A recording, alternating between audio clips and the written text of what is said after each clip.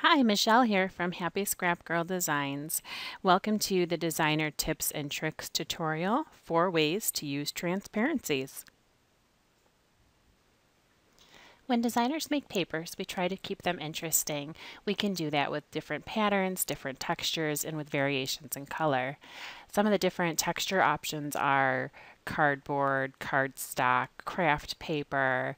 A lot of designers like to use a shabby overlay to help get them some color variations and some textures. And transparencies are becoming popular now. So I thought I would show you how to use some of these transparencies. I'm including a link to grab this free transparency so that you can follow along with the tutorial if you'd like. It's part of a new set I have coming out called Transparent Mess. So the first thing we're going to do is open it up, and you can see that it's a PNG file. It's 12 by 12. The black area is obviously not completely solid. It's a little bit transparent, and then there's the transparent area back here where all of your colors are going to show through, and I'll put a white behind this so you can see a little bit how it looks when there's a solid color behind it. Okay, I'm going to show you 4 ways that we can use these transparencies. The first way is as an overlay to add variation without distorting your color swatches. So I'm going to open up here. I have a set of CU chevrons, and this is from my set, and it's number 5. And I'm going to put the transparency freebie right over the top of it. And I actually am going to change, oops, I'm going to start it as normal here. And I'm going to change the blend mode to soft light. And I'm going to lower the opacity and the fill.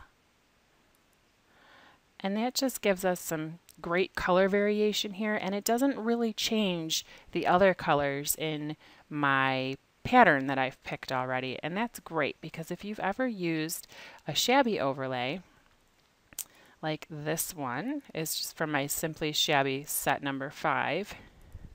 I actually love shabby overlays, but sometimes they can be a little bit difficult to work with, especially if you have white areas like this, along with darker areas like this. And I'm going to show you an example here. I'm just going to change this to soft light, just like we did with the transparency. Oops, actually I'm going to change that to heart overlay. There we go. And you can see how much the color changes with this. It went from some richer colors to really washed out colors, and it's really not the look that I'm looking for, and it doesn't really go with my kit colors anymore. So in order for me to get this right, I would have to play a lot with the levels and maybe change some of the colors in the background and darken them so that I could get this to work just right. But with the transparency, all I have to do is change the opacity, just lower it a little bit if I want, just to get the look that I'm going for. And obviously I'm going to add some other textures in here to mix this up a little bit, but I just wanted to show you how easy it is to use this without changing your colors. Okay, next I want to show you how to use an overlay to create a shabby or distressed look. Here I'm going to use the same color overlays, the pattern that I had, and then I'm going to put the transparency freebie over the top of it, and I'm going to make a new layer right above the transparency freebie, and I'm going to fill it in with a slightly off-white color and clip it to the transparency freebie. And now you can see that it's not looking quite right. It's kind of just looking like another layer, or somebody threw paint on here. I'm going to change this to, I think I had this on lighten. There we go. And that kind of blends in a little bit more, lets some of the colors underneath show. It looks a little bit distressed. This probably isn't the right style, exactly right style transparency to use on this pattern. It would probably look better, let's see, if I were to use like an edger. Here, this is from my Page Editors set 7, and it's overlay number 5. And again, I'm going to put this on lighten, and I'm going to clip a white color to it, and it kind of looks like the edges are a little bit sanded and that there's a core from the paper showing through, and I think that's a great look for papers. It's really fun. Scrappers love that. Again, if you were to try to do this look with a shabby overlay, I have this one here on lighten, it really changes the colors in the whole entire paper, and it just doesn't work quite right. That's a great reason to use a transparency on this. The third way to use transparencies is as a clipping mask to blend two papers or patterns together. You can get a really fun look with this. I'm going to take this solid color paper, well, semi-solid color paper from Winter Woodland kit. It's in the bonus paper set if you're wondering. And I'm going to put, again, this is another page edger that I have from set 4. And I'm going to bring in another patterned paper here and just clip it right to the transparency to use it like a mask. And it kind of looks like you've either sanded through and you're showing another paper. It looks like the two papers are kind of one. And that's a fun look for scrappers to use. You can use, let me grab this other transparency over here. And we'll put it right on top of that example.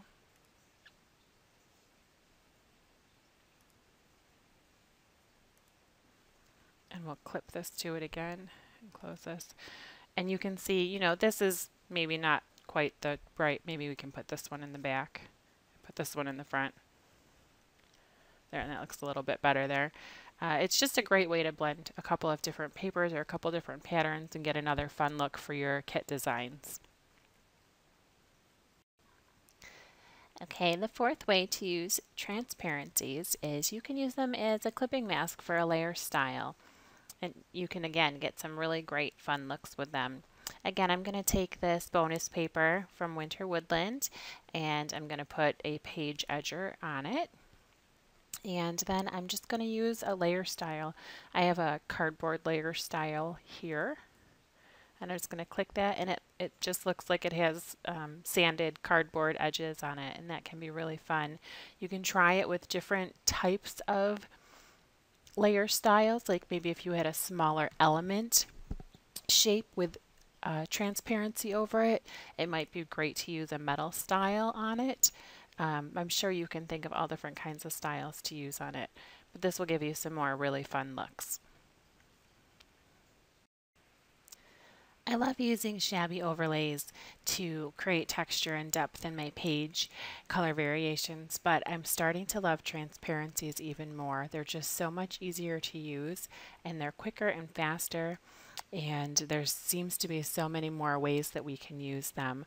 Hopefully this has got your thinking cap on and giving you some ideas on ways to use them. If you're looking for more transparencies, you can find several sets in the Scrap Orchard store. I know that Shell has a few sets of painted overlays, and Emily Card has some ink splattered commercial use overlays as well. I have some page edgers, and there will be a set of transparent mess in the store soon. Thank you so much for watching this video, and if you have any questions, you can contact me at happyscrapgirl@live.com. Thanks so much and have a great day.